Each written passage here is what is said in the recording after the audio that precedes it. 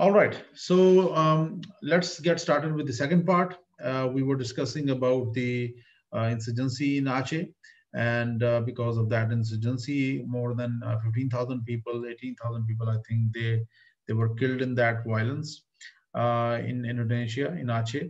So ultimately, Aceh in 2004 suffered huge setback because of the tsunami, and it was a blessing in disguise for Indonesia. So because of that tsunami, most of the population in Aceh province devastated, and they had to, resort to peace with the Indonesian government. And in return, the Indonesian government, they developed this region again. And as you can see in this slide, that before, tsunami, it was, a very developed area, very settled area. And after tsunami, it was totally devastated. So now the Indonesian government, they carried out, massive reconstruction and development in that region. And now this region is again, in good position. So Aceh peace deal, under the agreement, it was partial autonomy was granted to Aceh. The rights to retain about 70% of the province's considerable oil and gas revenue. So this is what they demanded, and they wanted, autonomy in many areas. Under the agreement, the Free Aceh movement disarmed in December 2005.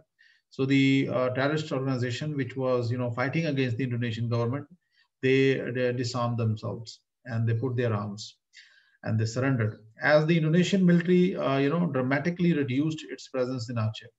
And of course, the Indonesian military also, they had to replace with the local police, local forces.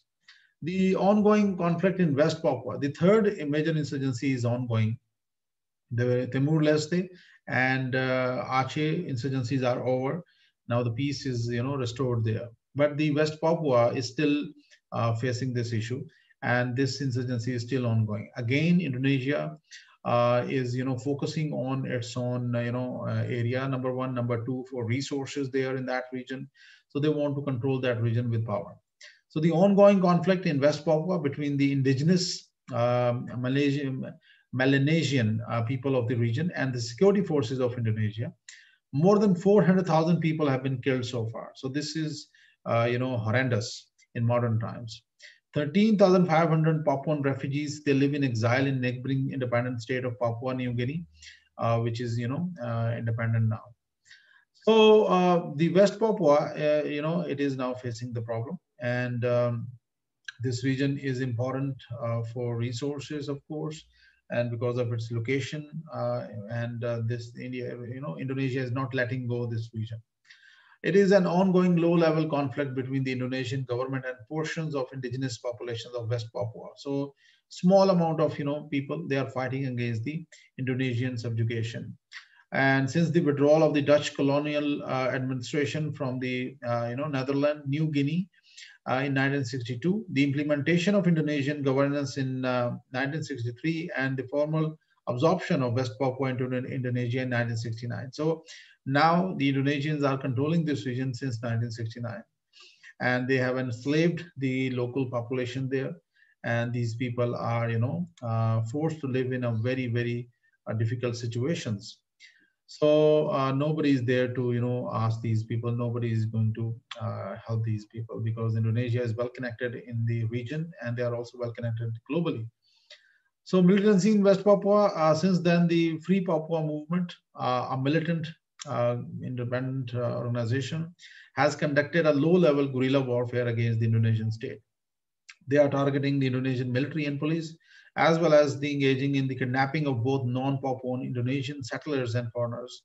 So it's a very small level conflict, low level conflict which is going on, and Indonesia is very powerful to quell and to control this insurgency. In 1962, the Dutch agreed to relinquish the territory to a temporary United Nations administration, signing the New York Agreement, which included a provision of a plebiscite before 1969. The Indonesian military organized this vote, called the Act of Free Choice in 1969, to determine the population's views on the Papua and West Papua's future. The result was in favor of integration into Indonesia, because it was controlled, voting, and it was controlled referendum, which Indonesian government manipulated actually. In violation of the agreement between Indonesia and the Netherlands, only involved 1,025 hand-picked people who were forced at gunpoint to vote for the integration with Indonesia, and which has resulted in problem, because the population, genuine population, was not given chance to decide about their future, and this is the reason now the people are fighting against the Indonesian government. So much less than 1% of those who have been eligible to vote. So अब 1% लोग they can't decide about the lives of about 99% people. So this was the issue. United States of America is silent over West Papua, and it is obvious why. Because on the other hand, the US has a strong interest in reaching out to the Islamic world, because Indonesia, the largest Muslim population, can help the US achieve its interest in the Muslim world, and Indonesia is their friend, so that's why they are silent. And now Indonesia is working, the US is working with Indonesia as a partner in the war against militancy and terrorism in Southeast Asia and other parts of the world. And thirdly, a comprehensive strategic partnership to fulfill geopolitical interests of America in Southeast Asia against China. So because of these three reasons, Indonesia, America is not, forcing Indonesia to end this, subjugation of West Papua. And obviously, American interests are there. So this is West Papua. This is the position of West Papua in the Pacific Ocean region. It is an important area, and it also possesses huge amount of oil and gas resources, and then it also has got, natural gas, mining, fisheries, of course, and gold. So central to conflict in Papua is its vast natural wealth, and most of which stems from natural, resource extraction industry, particularly mining, logging, and offshore natural gas drilling. Fisheries, of course, are another potentially valuable resource. Papua and West Papua are two of Indonesia's poorest provinces, despite their extensive natural resources wealth. So why? Because this wealth is not helping these countries, these areas. Under the Special Autonomy Law for Papua of 2001, 70% of the oil and gas royalties and 80% of the mining, forestry, and fisheries royalties are supposed to go to the province. The Grasberg mine, operated by Freeport Indonesia, a subsidiary of Louisiana-based Freeport McMoran, is the world's largest gold mine and is one of the largest copper mine in the world. Despite all these resources, this region is suffering. So this is the picture of that particular gold mine which is there, and the Indonesians are extracting resources with the help of the United States of America, and the people of the local population is suffering. Then, of course, the precious pearls, they are also found in this area, and this is also part of their mining industry, and they also, utilize this for their national exchequer. Indonesia and the US relationship, this is a very important part of this lecture. United States of America, as I told you before, it is very active in East Asia, in Southeast Asia. They are based in Okinawa, Japan, and just to protect their interest in this region, just to protect their allies in this region from Iran, from North Korea, from China, from other aggressive countries in the region. So ASEAN, Association of Southeast Asian nations, is America's fourth largest overseas trading market and home to about $153 billion in US investment. So this is something which United States of America can never ignore. As I told you before, that this region, Southeast Asia, is about 600 million population, which is a huge market for the US, products. So automatically, it is, $153 billion US investment is there in this region. And of course, United States of America can never leave this region. Indonesia is ASEAN's largest economy. As I told you before, it's $1 trillion economy, but it is only America's 30th largest trading partner. Today, 81% of Indonesians hold a favorable opinion of the United States. So most of the people in Indonesia, they have got good views of the US. Whereas in Pakistan, if you ask this question, most of the people are against America. Why Indonesia is important for the United States of America? Indonesia's, world's largest archipelago, sitting along a vast arc between the Indian Ocean, Pacific Ocean, and the South China Sea. So it's located in a very, very peculiar position. And United States of America want to secure these sea lanes of communication, want to have their interest protected in this region. The economic engines of East Asia rely on these sea lanes to supply vital fuel, energy, and resources. So this is the reason that the United States of America believe that it has to have good ties with the Indonesians. 80% of China's oil imports flow through the Strait of Malacca, as I told you before. And percentages for Japan, South Korea, and Taiwan are even higher. And most of these countries, like Japan, South Korea, and Taiwan, they are friends of America. And America want to ensure that these countries get uninterrupted supplies of oil and gas from the Persian Gulf, from the African region. Ensuring the openness and stability of these vital lanes, therefore, it is the vital interest of the America allies as well as those of the broader international community. So America want to protect these sea lanes of communications for their allies and for their friends around the globe. As you can see in this map as well, that China's crude oil imports by sea 82%, and China's natural gas by 30%. It passed through Strait of Malacca and then it goes to China through South China Sea. But other countries, they are also relying on this region, and that's why it is very important region for the Americans. The US has, global interest, while Indonesia's interests are primarily internal and regional. As I told you before, Indonesia is not facing any external threat, like North Korea is facing threat from the US. But Indonesia is not facing any such threat. In their threats, their interests, their problems are more related to non-traditional security threats. So that's why they are, collaborating with the US. America is facing challenges in the face of the proliferation of WMDs worldwide. For example, North Korea, for example, they believe, they never accepted, Pakistan as well, that Pakistan is a Muslim country with nuclear weapons. They are also, very much concerned about the Iranian nuclear program. So America is facing, these challenges. Threats from the rogue states, they believe, they call North Korea, Iran as a rogue state, and transnational terrorism, Al-Qaeda, ISIS, and all sorts of groups which can or which has the ability to carry out attacks transnationally on America or their European allies. So both states, share 7 important mutual interests. So their interest, revolve around these 7 points. Number 1, regional stability and prosperity. They believe that this region must be, open. This must, the Chinese should not, block this region. Chinese should not influence these countries, and China must, act under the law, international law. So they believe that they counter, the sea lanes of communications are open. They cooperate with each other in countering terrorism. They carry out, military exercises, drills to counter ISIS, Al Qaeda, or any other transnational group. For example, Jemaah Islamiyah, which is there in Indonesia. So they believe they work for the regional stability and prosperity. Secondly, national security.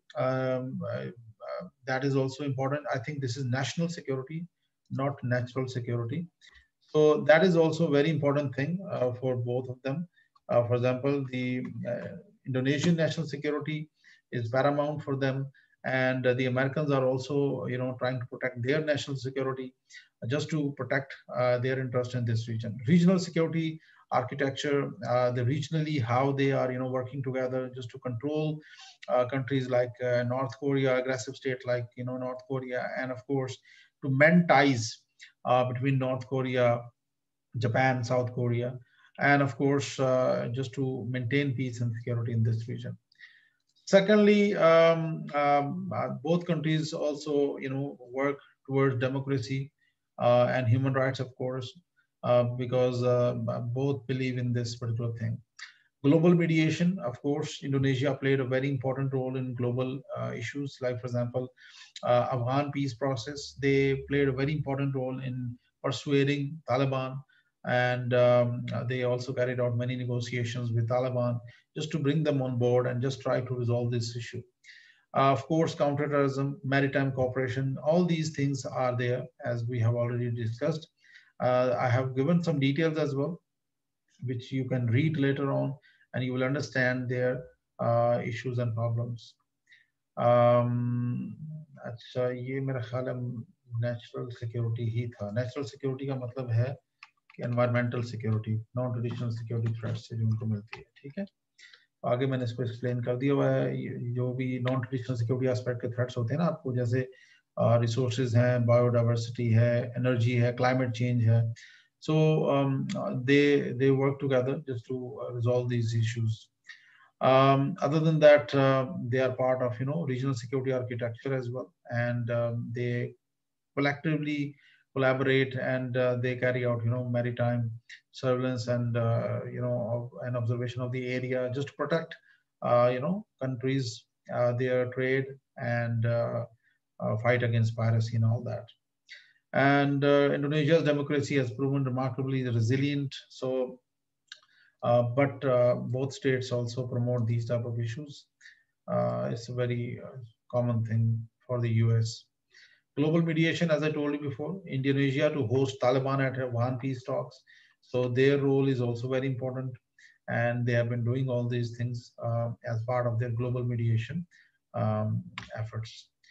So they were also involved in many other areas, especially Syria, Iraq, and Afghanistan, because they are the largest Muslim country in the world with huge population, with huge setup, ulamas, and all these things. So that's why the US, plays a very important role in persuading this particular country to bring all these varying groups on the negotiating table. Counterterrorism is one such important factor, which is common interest of the US and Indonesia. And Indonesia is facing threats from Jemaah Islamiyah, a militant organization, which has also links with Islamic State, and previously they were linked with Al Qaeda as well. So Indonesia, Malaysia, the southern Philippines, Singapore, and Brunei, all these countries are working together just to counter this particular threat. A major terrorist attack occurred in 2002 at Bali, as I told you before. And in that group, that attack, more than 202 people were killed in that particular attack, and that was a huge attack on Indonesia. So after that, Indonesia started, very comprehensive, you can say, campaign against counterterrorism with the support of US and local countries, regional powers. And after that, both countries, America and Indonesia, they tried, they had gone for, effective operations against militant organizations. And of course, both countries are also cooperating with each other in counterterrorism. Indonesia got many such capabilities by the US just to, improve their counterterrorism cooperation and counterterrorism capabilities. Maritime cooperation is important between both countries just to protect their sea lanes of communications, because this huge area, Indian Ocean and South China Sea, is very important. And just to protect these sea lanes of communication from any piracy attacks, from any other issues, they work together. So 75% of the Indonesian territory is water, with a vast potential yet to be untapped.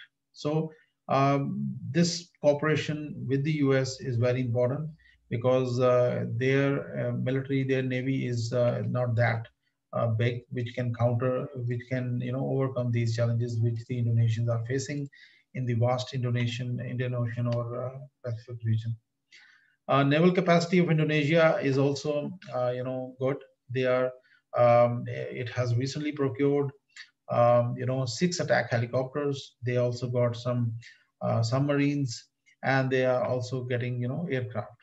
So these capabilities would of course shore up their naval capabilities, their military capabilities, and automatically they are going to improve their overall capabilities. However, Indonesia's Navy and Coast Guard are undersized with 30 principal surface combatants, because they are having about 17,000 islands. So these capabilities are very small as compared to their own maritime boundaries.